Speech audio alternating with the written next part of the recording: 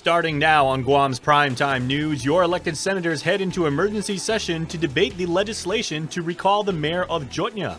Plus, an antiquated mobile radio communication system for emergency responders has crashed. And a bankruptcy reorganization plan will help the Archdiocese of Agana settle more than 200 clergy sex abuse cases. Hafa and good evening. I'm Adriana Cotero. Healthy debate on acting Speaker Talina Nelson's recall election bill. Senators going into committee of the whole with discussions centering on funding for the recall and if there is even a need for one. Here's more. Senators debating first if an emergency even exists in the village of Jotnya. The village essentially mayorless since September when Mayor Jesse Blas was jailed on extortion and bribery charges. The federal court ruling him too dangerous to release, and so he's been locked up since then, with his trial slated to start in February. Minority Leader Senator Tello Taidagui raising issues with the cost of the recall and the special election that would follow a successful recall of Mayor Blas. But bill sponsor and acting Speaker Talina Nelson said the combined price tag was justified because, quote, at least we heard the people's voice for the price of $25,000. Now, if $25,000 is such a big number to us, then we should debate other issues that are going on in our government for frivolous matters and how money is being spent, end quote. Taidagui also raised concerns that the situation in Jotnya was being mischaracterized, Taidagui saying only one resident of the village showed up for the bill's public hearing. But Nelson countered by saying she held several meetings in the village and that residents expressed the desire to have the option to recall their mayor. Meanwhile, Mayor's Council Oversight Chair Senator Pedro Terlahi grilled Police Chief Stephen Ignacio on the number of crimes being reported to GPD in the village. Ignacio said crimes have remained at about the same level with or without a mayor. Debate also touched on exactly when senators would have to pass a recall measure in order to meet the timelines laid out in law. Nelson said the bill would have to be passed by January 24th. For Guam's News Network, Chris Barnett reports. The Guam Police Department's Motorola SmartNet radio communication system crashed at around 12:30 today. The radio communication system is also used by the Guam Fire Department. Police Chief Steve Ignacio told KUAM they are working to restore the system, which we should note they've been using for about 30 years. The chief says, however, when it crashed, they immediately deployed their backup communication system or push-to-talk radio to officers. As of news time, the system was still down. And the Archdiocese of Agana is offering $21 million to settle the more than 200 clergy sex abuse lawsuits. The figures are contained in a disclosure statement and bankruptcy reorganization plan filed Thursday with the Guam District Court. Nestor Lecanto reports. According to court documents, $7 million will come directly from the Archdiocese, which in December sold the former Redemptorist Mater Seminary for $5.7 million. $13 million will come from insurance, and another $1 million will be due from the parishes. Another lawsuit is pending against the church to include local Catholic schools and parishes to increase the settlement fund, but Archdiocese Attorney Ford Elsasser says the church opposes that. We firmly believe that the parishes and schools they own their own property, to put it simply. I mean, they have their own bank accounts. You know, they raise the money to build the parishes. They raise the money to build the schools. We're going to be obviously resisting that litigation. Elsasser could not discuss specifics of the disclosure statement and bankruptcy reorganization plan, but did say they're hoping for a single overall settlement for all matters. We are hopeful of getting back to the mediation table and resolve through a mediation with the court-appointed mediator, Judge Harris. But Elsasser says no new mediations or court hearings are currently scheduled, and he wouldn't speculate how long it may take to resolve. I, remain hopeful and optimistic, but sometimes these cases take longer than other times. The sexual abuse allegations date back decades, a majority implicating now deceased former priest Louis Briard, as well as now defrocked Archbishop Anthony Apperon. For Guam's News Network, I'm Nestor Lecanto. The next hearing for the church bankruptcy case has been scheduled for February 21st. Sentenced to life in prison, a conviction, Ayla Cimarron tells the court he plans to appeal. Cimarron appeared before Judge Maria Senzon this morning. Here's more. Ayla Cimarron, along with co-defendant Malo Sally, were charged for the 2017 murder of Gilbert Alvarez. The two beat Alvarez and stole his truck, and it was an early morning jogger in Mingilao that discovered the victim lifeless on the side of the road. Cimarron was sentenced back in June. However, during a further proceedings hearing, it was disclosed that there was a mishap with the charges. According to alternate public defender Anna Maria Gale, there were 9 charges in total Cimarron faced. And out of the 9, he was convicted of murder, manslaughter, aggravated assault, theft of a motor vehicle, aggravated assault, and then aggravated assault, the lesser included, which would have been a misdemeanor assault. When Cimarron was sentenced in June, it was unclear if he was found guilty of a misdemeanor assault as a lesser included charge for one of the aggravated assault felony convictions. Today, Cimarron returned and it was corrected. He was sentenced to life in prison with eligibility for parole after 20 years served. Attorney Gale told the court that they are reserving any objection because while her client does want to file a notice of appeal, he has written a letter requesting her office be off the case. He just said, "I don't want you to be my lawyer," and that's it. He just didn't want us to be his appellate lawyer. He didn't give a reason. Representing the government, Assistant Attorney General Sean Brown says they are waiting for any appeal to determine restitution. As for the co-defendant, Sally had entered a plea agreement and was sentenced to 15 years in prison. More from Superior Court. Jury selection is underway for the government's second try at Mark Torrey Jr.'s case. Torrey has asserted his rights to a speedy trial in which an amended indictment charges him with negligent homicide and aggravated assault for the 2015 fatal shooting of fellow police officer Albert Piolo. Trial is expected to begin next week. However, there are 2 motions pending, a decision and order by Judge Michael Bordalio. As we've reported, this includes whether or not the edited body cam footage will be allowed as evidence, as well as if Dr. Ariola Espinola's previous testimony may be used. And the police report was filed 6 months ago, but on Tuesday, 80-year-old widower Daniel Guerrero shared his story with KUAM, and 24 hours later, an arrest was made. Guerrero shared his surveillance video with KUAM showing a woman who broke into his home and stole more than $30,000 of his personal belongings. In July, he told police who the suspect was, and he has been waiting for police to make an arrest. According to court documents, Georgina Maria Charfrez, a.k.a. Georgina Maria Cundiff, a.k.a. several other aliases, has been charged with burglary, theft, and identity theft.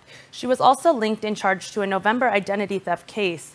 Meanwhile, court documents state Georgina claims she went to Guerrero's house to clean it but wasn't home.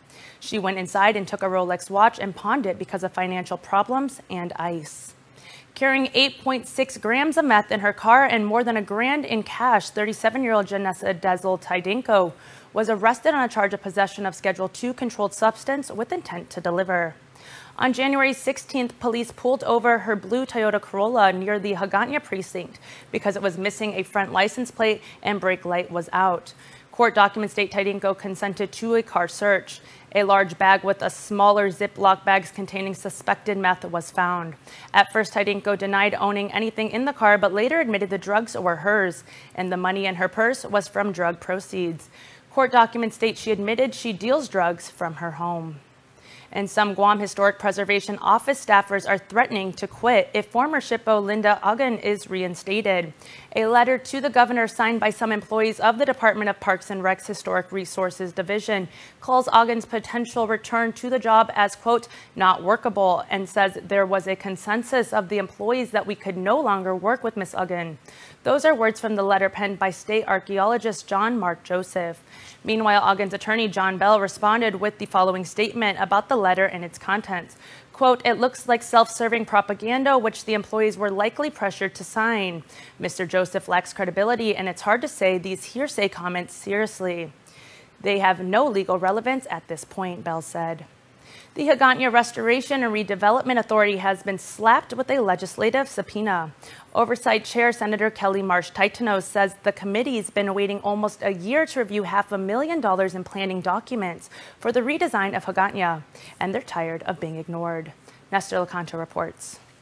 Senator Marsh Titanos says she's asked informally, formally, sent Freedom of Information requests, and now a subpoena, all because she keeps getting the cold shoulder from HRRA Executive Director Lasha Kasil. The responses that we get is by us asking for transparency that we're interfering with their mission, that they're not able to do their work, that we haven't given them enough money to do their work, although they have more staff than they have had in at least 9 years, if not ever. She says all the committee wants is to make sure that the $500,000 recently paid out for the design of a revitalized Hagatna was money well spent, because she says there are indications it may not have been. As we've gone through the master plan with some expert reviewers, as we've seen some of the reviews coming in, there are what I would call some pretty grave concerns. She says there was also some $196,000 paid for work the board was not told about. So if documents that might not have been fully reviewed,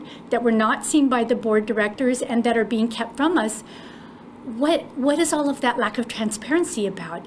I find it really shocking that we're here a year later. Marsh Taitano has scheduled an oversight hearing for next week. Casil was off island and not available for comment, but is expected to return Friday evening. For Guam's News Network, I'm Nestor Lecanto. Thank you, Nestor. Stick around for more news here on Primetime. You're watching KUAM. Get up-to-the-minute news, plus access to alerts.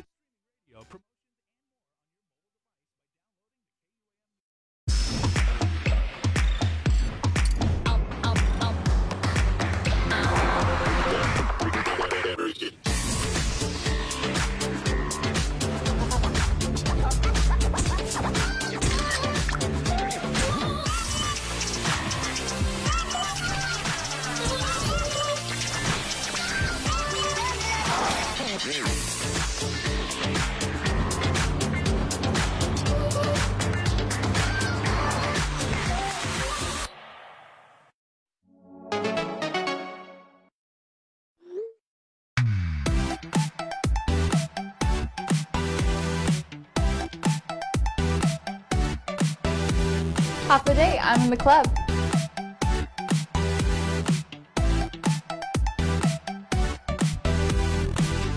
Half a day, welcome to Two Lovers Point. Half a day, I'm in the club.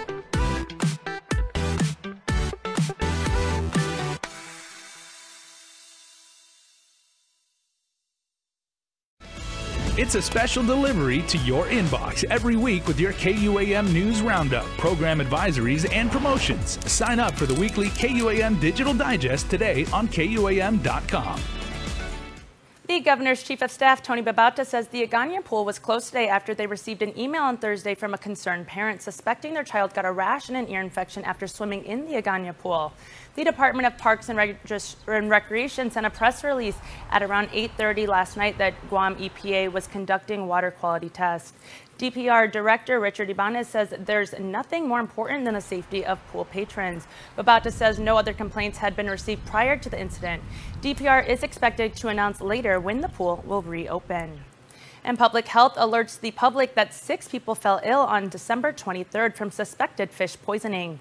Any reef fish can cause ciguatera poisoning, but species such as barracuda, grouper, red snapper, moray eel, amberjack, parrotfish, hogfish, sturgeonfish, kingfish, coral trout, and sea bass are the most commonly affected. Public Health warns anyone who consumes fish contaminated with ciguatera toxin will become ill. Symptoms include tingling and numbness in fingers, toes, around lips, tongue, mouth, and throat, nausea, abdominal cramps, joint pains, headache, and difficulty breathing. To prevent fish poisoning, Public Health recommends avoid eating the head, roe, or of fish egg, liver, or other organs of the fish, as it is where the highest level of toxin is present. And it was last night on Primetime we shared the story of Zeus and how he was viciously beaten with rocks and doused in gasoline on Tuesday night.